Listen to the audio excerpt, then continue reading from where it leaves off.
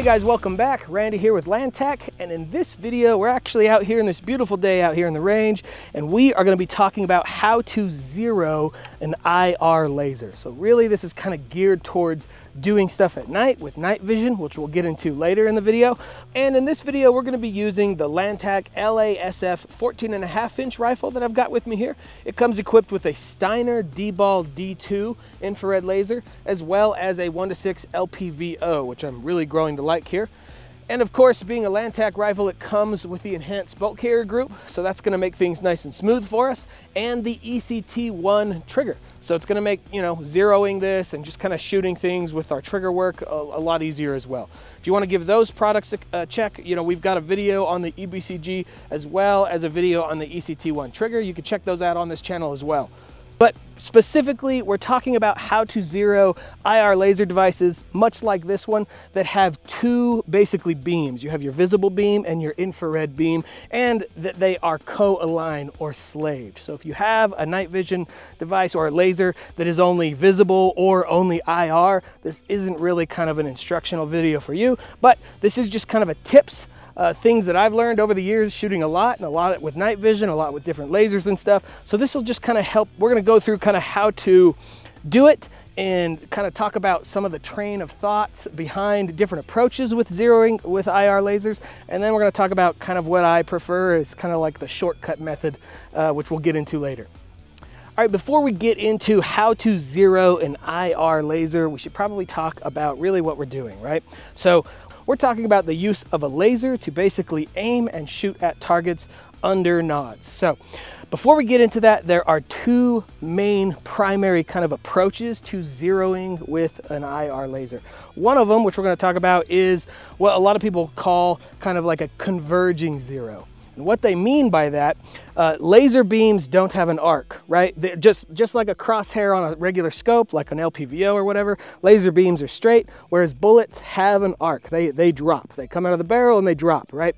So you might pick a distance like 25 yards or whatever, and some people will say, okay, I'll zero my laser to my impact of the bullet, and they will converge. Well, after they converge, if you're familiar with shooting, what will happen is that now your impact will be on the other side of that 0 point, right? And where that's a little bit difficult with zeroing an IR laser is that a lot of them, not all of them, there's more of them kind of becoming this way, but a lot of them, the actual diodes for where the IR and visible laser are offset from the bore axis. And what that means is when you're choosing a converging zero, essentially you've got your laser beam here and your drop here, and when they intersect, right, before they intersect, your impacts will be on the left, and then after at the point of zero, they will match, but then after they converge or intersect, your impacts will be on the right. So one of the downsides to that kind of approach is hitting targets at various distances when you're not sure what the range is. So it can kind of be difficult if that's your method of choice. If especially if you're shooting game, if it's before your zero, then things are going to act very differently than if it's after your zero, right? The next type of zero is what a lot of people might refer to, or at least what I refer to as a parallel zero, right? And that is basically zeroing your IR laser to your impact, much like you would a scope. So you've got your bullet coming out of the bore and arcing, and then your laser, instead of converging to your impact at some known distance, you assign it so that your laser just stays straight and parallel to the drop of your bullet, right? So in a way, that allows your laser to behave much like a regular scope. They're not going to converge and you're going to hit left or right.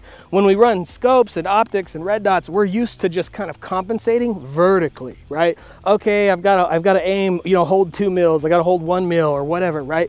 Depending on whatever your zero preferred distance is. If it's 50 yards or whatever, it's basically a game of whether you aim below or above, but it's in a straight line. Now, if you pick a laser that is center line with a bore, this is kind of a non-issue. Another way you can kind of compensate for that for people that run a parallel zero is you can actually cant your gun slightly so that when you rotate your gun a little bit, now your laser diodes are vertically over your bore. And that's how some people get away with that as well.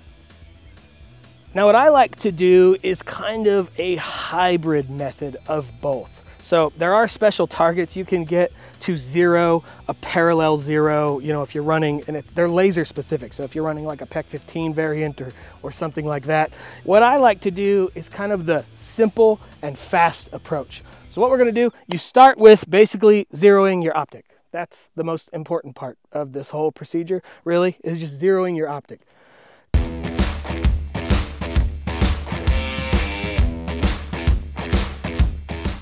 So we're gonna start zeroing, but before we do, just a quick little note. If you didn't know, if you buy any bag from like Savior Equipment, look inside the box. They actually do this pretty cool thing where they print a whole bunch of targets. So it looks like I've got IPSC and a few other just cool targets that you can use to zero, or if you're out at the range and you need some targets. So for you eco-friendly nerds, this is really cool because you could basically just set up your target. You don't have to spend some extra time and extra money on buying targets. You get one in the box. So repurpose your box and there you go.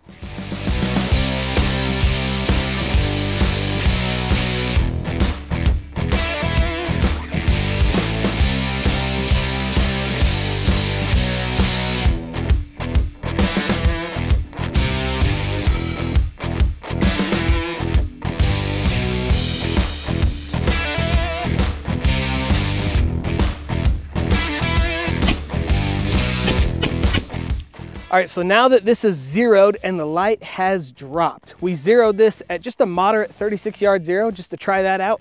The light has dropped low enough.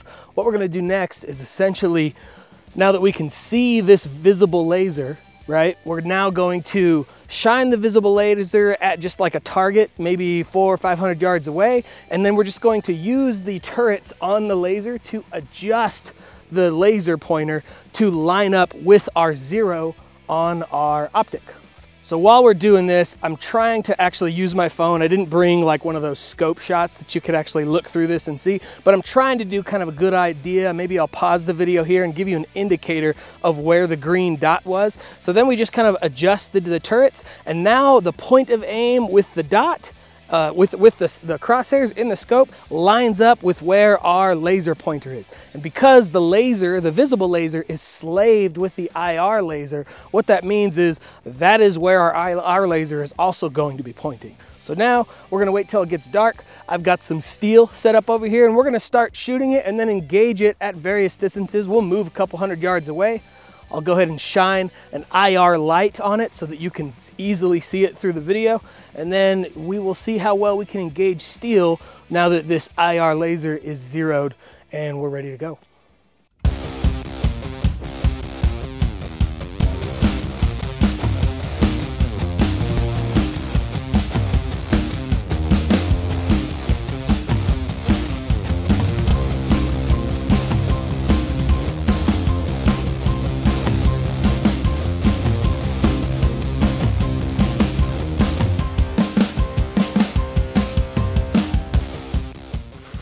All right, so the sun's down low enough here and you can kind of get an idea. This is the D2, right?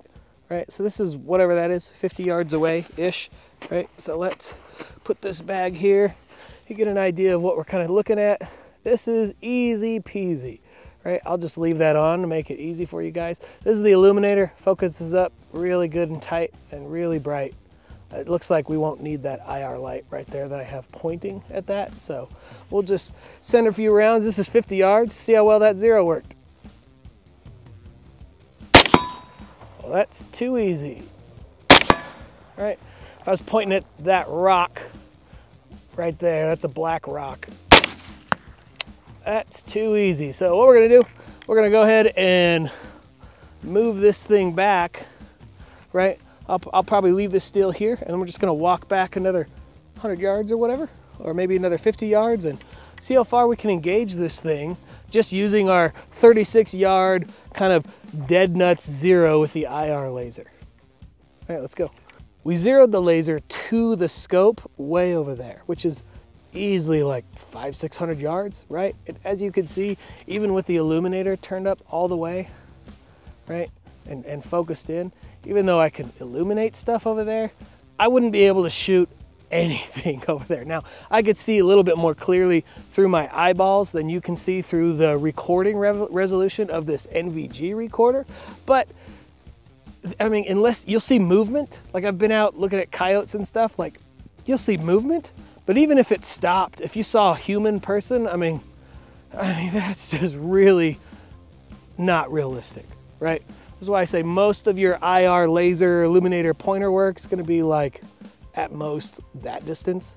I think that rock area is about 300 right there. All right, let's move back.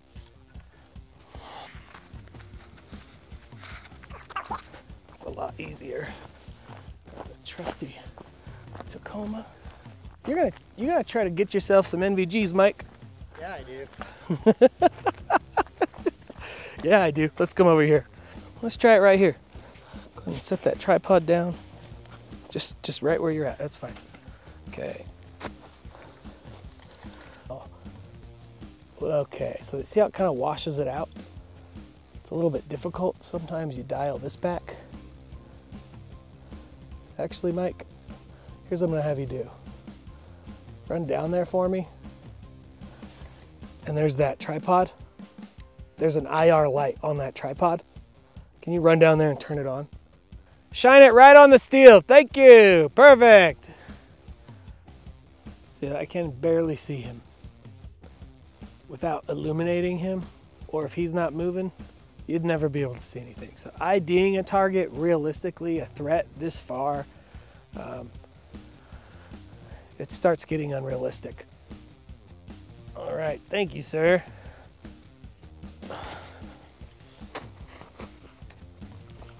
All right, now that that's on, that can kind of help us. See, I can turn this down and we can clearly see when the dot is on that target, right? Safety's off, here we go.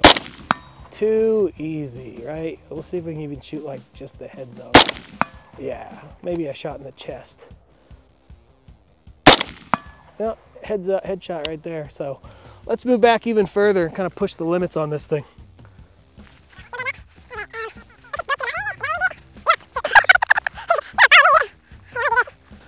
So the ECT1 trigger and quality barrel is making this kind of easy, but we're a little further now, so let's give it a try. All right, there's that. Okay, laser on. See what I mean? My illuminator's barely doing anything out here at this wide. I could choke it all the way up, but it's easier to see that like that. All right, here we go. Another few, well, I mean, I'm guessing it's 300, maybe further. Too easy.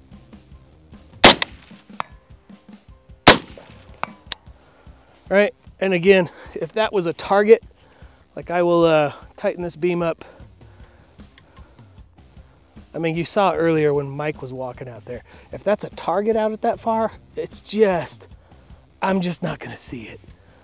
Unless it's moving, if it holds still, figuring out its outline. It's not like things walk around with an IR light pointing at them like that. So like, it's just a little unrealistic. So that's zeroing the kind of super simple way. You just gotta basically co-align your visible laser with your day optic at a really far distance and you're ready to go. It's essentially a parallel laser zero at this distance as it converges in dead on, like way out there, like at that distance. So like it's pretty close. All right guys, so that's basically it. So if you're wondering how to zero an IR laser, just to kind of overview that again, you basically just zero your scope, get that good and zeroed for whatever zero preference you have for your setup and your build. And then as long as you're running a laser that has a visible laser that is slaved to your IR laser, which I mean, that's basically all lasers that offer both a visible and IR these days. You basically wait till the light is low enough that you can see clearly through your day optic, whatever that is, red dot or LPVO or whatever, and you can see the visible laser as well. Point at some arbitrary distance, usually as far as you can kind of see them clearly, 400, 500, 600 yards, and then just make the two dots touch. It's really that simple. You're just gonna use windage and elevation and move the laser pointer till it touches and is in the same point of aim as your primary optic. Then you're ready to go. You're ready to rock and roll at nighttime and have some good times. If you guys like this video and you want to see more content like this, let me know in the comments and we will see you next time.